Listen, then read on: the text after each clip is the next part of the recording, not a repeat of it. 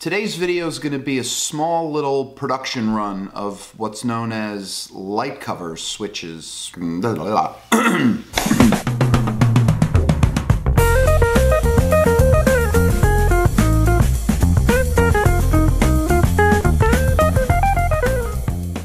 guys, welcome back to the shop. Today's video is a small production run job that I have here in the shop. They're lockout covers for switches.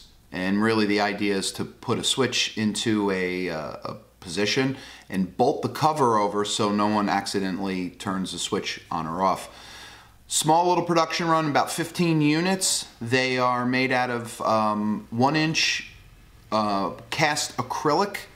And really what I did, it's not a very in-depth video, it's just really more of a how it's made type of a thing. So I basically filmed each operation. As I'm not filming 15 pieces being made, so just every time a new operation came, I filmed it. What I used was this little clip here. I got this on Amazon, and basically you just slip your cell phone into it, and I have it attached to this Noga hold it arm and my tripod, so it makes capturing what I'm doing in the shop a lot faster and easier, rather than this whole elaborate setup of cameras and stuff like that, which will allow me to make some videos faster and really just kind of film what I'm doing here in the shop, because it's so hard to find time, in between the jobs. So sit back, enjoy. I hope you like it. It's a short video. It's pretty cool. It's an interesting little project, and let's begin right now. I started off by cutting the blanks to rough size, and what I'm going to do is I'm going to group these by 3, and I'm going to use a fly cutter, and we're going to clean up one side, flip them, do the other side, and then obviously do the other side and the other side. We have 5 extras for mistakes, so let's get started on the mill. The cutter I'm using is simple. It's a high-speed steel fly cutter. It will easily handle the width of this block.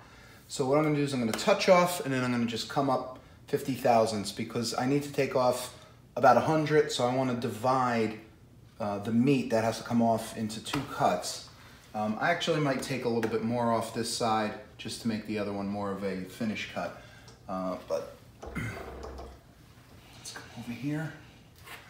Now I'm just rubbing the pulley, or rotating the pulley until I see this make contact.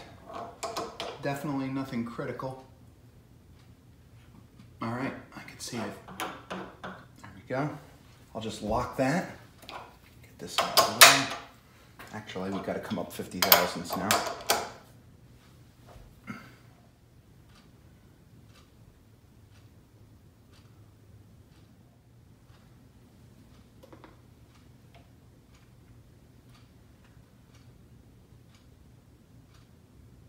All right, again, nothing critical.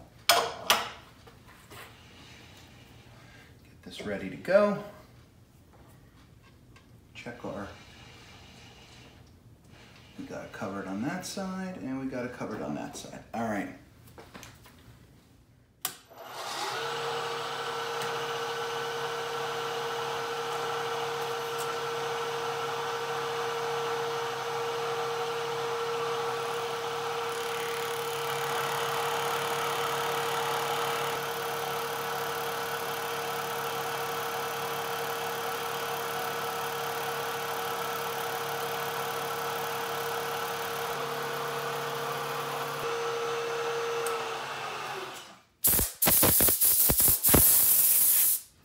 Get a really nice finish. I mean, it's cloudy because it's high-speed steel, but it's okay for that to be that way. You're not going to get, with machining marks, you're not going to get this to be crystal clear. There's all different ways of polishing this with chemicals. I forgot what chemical you use, but I'm sorry, vapor polishing. You could heat it up and glaze it over, and it will get crystal clear. Because as you know, this is cast acrylic, and cast acrylic is used in, oh God, all kinds of, your eyeglass lenses and all types of different things. So it's able to be polished like glass, but we don't have to do it on this job. Trust me, they're real smooth. I got the 5 groups. There's one more in the mill. 5 groups faced off on one side. Got a nice finish. I measured a couple in each pile, and looks like we need to come up 45 thousandths to do this side. Just made the adjustment right there. You can see on the Z-axis I came up 45 and whatever, 8/10. We have that tolerance, so we are now getting ready to do the other side. Now that the blocks are all squared up, the next feature that I have to put on here is round over these corners. I have a 1/4 inch radius tool in there, and I'll show you how I'm achieving that.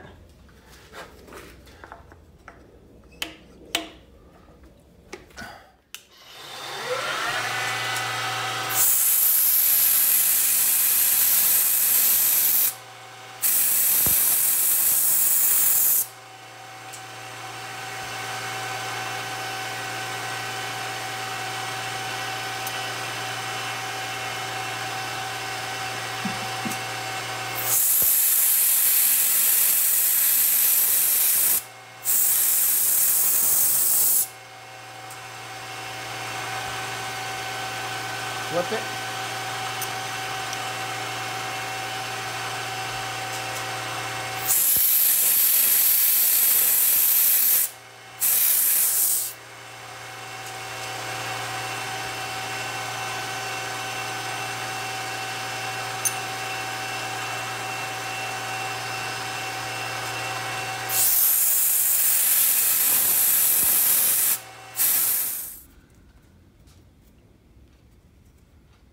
About 6 more to go.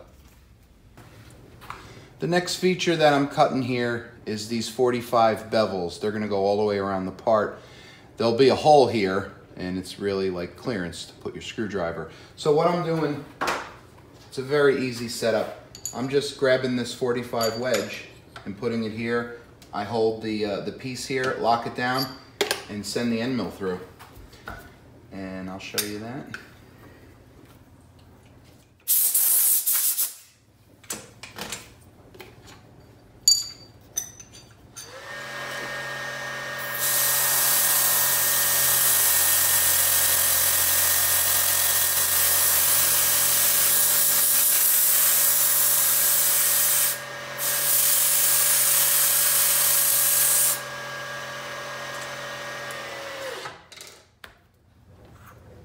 And that's it. Now you're seeing this flange hanging over here.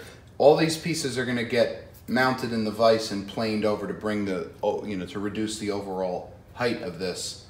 So that's that. The next operation is gonna be to counterbore a 2 100 thousandths diameter hole. I think it's about 600 thousandths deep down in the part here. So what I did was I mounted up the 12-inch Bridgeport rotary table. This thing is a beast. I almost threw out my back trying to lift this thing. I used a coaxial indicator. I have a plug. There's a hole in the center of this, and I have a plug. You put the plug in there and it fits. It's a tapered diameter, so it fits snug and bottoms out in the hole. Then I used a coaxial indicator to center the rotary table with the spindle. Now the challenge is to center the vise with the work in line with the spindle. So what I did was I have the vise on here held down loose. It's floating right now with some toe clamps. I have my stop set up. This is the fixed jaw and this is the fixed side, if you will. So we're going to come in here, we're going to have a positive stop this way and a positive stop this way. And I'm going to tighten this guy down. And I'm using a wiggler, and you can see the wiggler has been set pretty dead perfect. And I'm just trying to find the center point, which I've scribed. If you could see, there's some scribe marks in here. And I put this on my granite table with a surface gauge, and I marked the center. Pretty simple stuff. So now I'm gonna pull out the old Optivisors, and we're gonna locate the center, bolt this thing down tight so it doesn't move, and then I'll be able to cut and counterbore the hole. So I'm going to do that right now.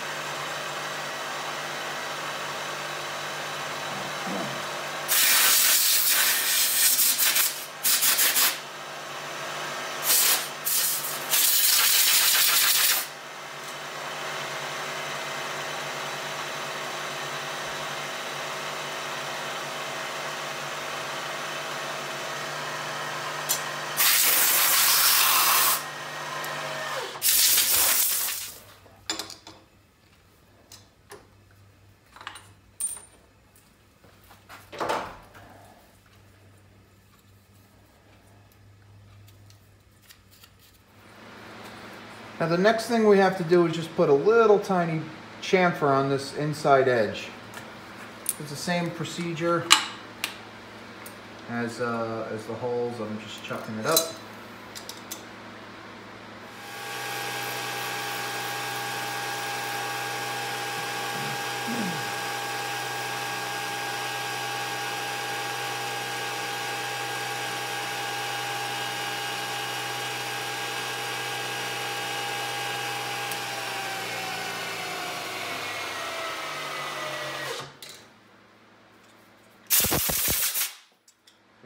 Got a little tiny chamfer on there, nice. These are some test pieces I was running, and what I had to do was I had to take some thickness down. So the dimension needs to be from this face of the hole, from here to the edge, needs to be 3/4 of an inch. This is like 1 inch stock. So I had to take some material off. I used a big face mill and just blasted it right off. And didn't film it. This is what it looks like. Very rough lines in it. So what we're doing is, got a fly cutter in there. I'm taking 10/1000ths off to clean it.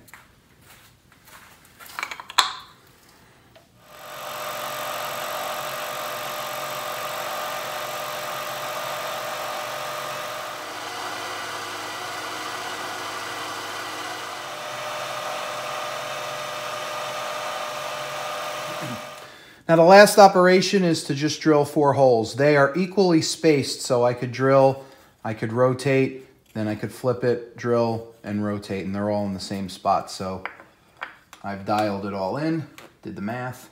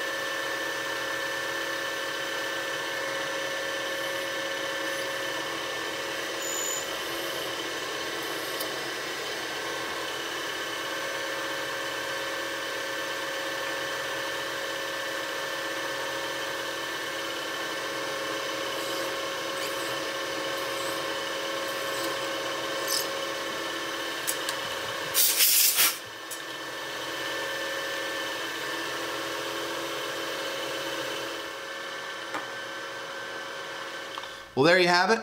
We are done. We got 2 extras, so I'm going to put this into the display case. Get these parts off to get laser etched. The parts that I make here in the shop, most of them all need to be laser engraved.